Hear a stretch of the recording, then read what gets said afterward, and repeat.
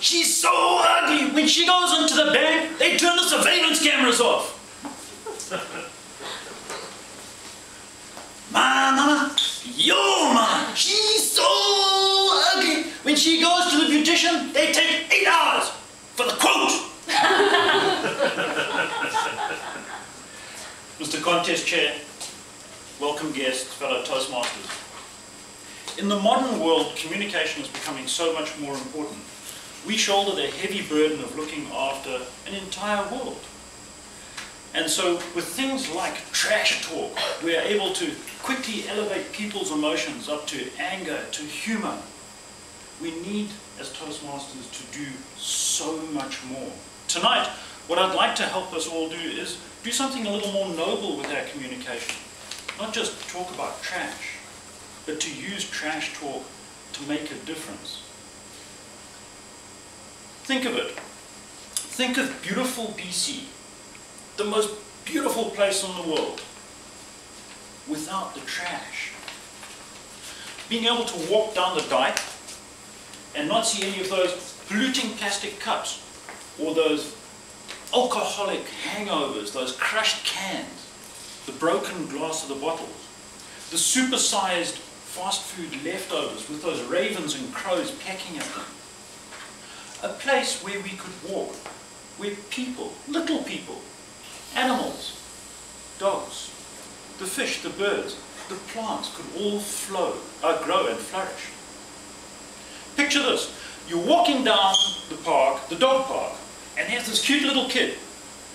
It's a beautiful sunny day, nice and warm, and he's eating a candy, and he's got that chocolate all over his face, and you have that contented little smile, because you don't have a dog, so there's no poop to scoop, you don't have a kid, there's no chocolate to clean up, everything is well in the world. And then he just drops that wrapper. What do? Are you one of those folks that pick up the wrapper and throw it away? Hands up, who would do that? A couple. Well, bless you for caring. No, congratulations. But really, what have we achieved? That guy, he's a baby trash monster. And if you've just picked it up and put it away, you haven't changed him. In fact, you've made him a spoiled baby trash monster. Hands up, who's prepared to talk trash to that baby? That's what we want to see. Most people at this stage are saying to themselves, well, what about his parents? What happens if he cries and they get upset? So what, I say to you? Life is just a whole sequence of table topics, opportunities. Darren Lacroix said it best. He's the 2001 world champion of public speaking, and he said, never turn down stage time. This is just stage time. You assemble a quick table topic, you think to yourself, who's my audience? It's just that baby trash monster, parents over there somewhere. I'm gonna go for the high impact table topic. Hey you, I saw you put that trash, it's right there by the bin. You pick that up and put that in there. If you leave that trash on the floor, some poor little puppy's gonna come and eat it up, and he's gonna get a very sore tummy. In fact, when a puppy eats stuff like that, it blocks his tummy, and he can't poop, and he gets fatter and fatter and fatter, and he explodes, boom, and it's all your fault. Now, I know some people think that I'm a little crazy with that sort of approach, but I ask you, when was the last time you heard of a dog exploding in my neighborhood down in Steveston? Doesn't happen down there. It doesn't, you have to be prepared with that sort of approach though, that it's not always going to work. So I would suggest you always have with you a quick change of disguise.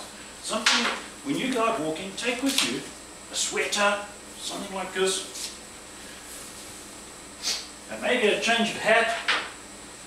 So if his dad turns out to be the ogre, and the family dog turns out to be the hound of the Baskervilles, and they come running to you and say, where's that big bully? You go, that big bully, he went that way. But it's important to be prepared like this, because if we don't take action with the baby trash monsters, they grow up to be juvenile trash monsters. Now, one of the biggest problems that we have in the world with trash is the way it gets spread, especially stuff like fast food trash. You know what I'm talking about. those McDonald's wrappers and what have you that get distributed around by the burger munching, slushy swilling, sticky fingered teenagers who are probably your kids. They will transport that food in their jalopies to a beautiful place, and then they'll sit there, and I'm sure you've all seen this. The windows are vibrating with the bass. Okay? They're munching away. In fact, if you look closely with that boom, boom, boom, and you look closely at their faces, they look like demented frogs as they're eating to the bass. When they finish, door comes open, out goes the trash. What can you do?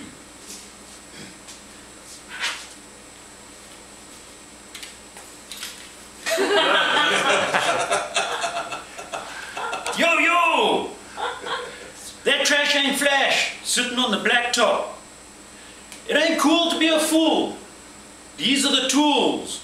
There's the bin. Eminem was right. You only get one chance. Don't blow. This opportunity comes once in a lifetime, yo. That's all.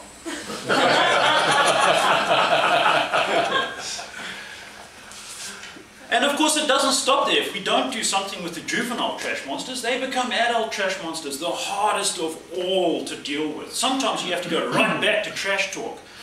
Especially if they've got their kids there and you can embarrass them, go right up to them and say, yo, your house is probably so dirty, you're cleaning your shoes on the way out.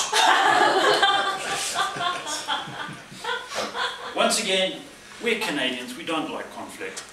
Here's something simple that everybody could do. If you see that happen, you just walk up behind them, tap them on the shoulder and say, excuse me, ma'am, sir, I think you dropped something. Would you mind? It's something so simple that every single one of us can do, and it really makes a change. So I ask you, deep down, do you want to make a change? Talk about trash. Don't be afraid of the monsters.